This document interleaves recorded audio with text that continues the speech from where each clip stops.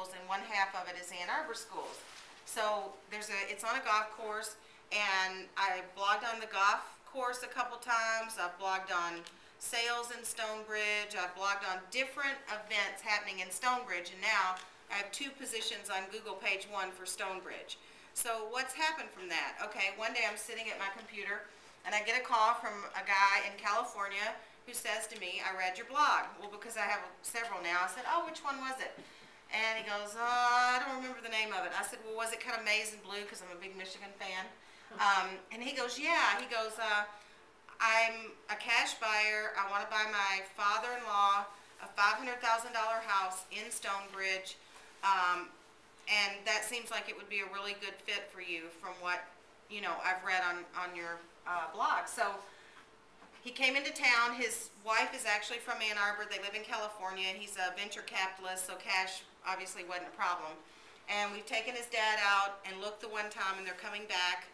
And I just have a great relationship with them now. That was from blogging on Stonebridge. The other thing that happened is I got a phone call one night from a guy, and he said, I need to sell my house in Stonebridge. And that was like a $700,000 house. So I talked to him.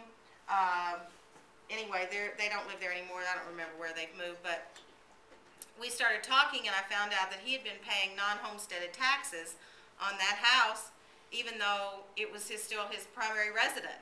So because he had had his mail forwarded, the township picked up on it and said, okay, we're charging you. So now I've worked with him. We talked about it. He got people in there to rent, and we're going to put that house on the market in the springtime. Okay, so just from blogging about little old Stonebridge in Ann Arbor and Saline, Michigan. So if you, yeah? Did you ask? No. Oh, so if you pick out a neighborhood that you know a lot about and just blog on it, you'll get really good position. And those niches are far more money making for you than blogging just about Ann Arbor, Michigan. Do you know what I'm saying? One of my most popular posts I ever did, and like what kind of business did I get from it? But I blogged on the smoking ban in Michigan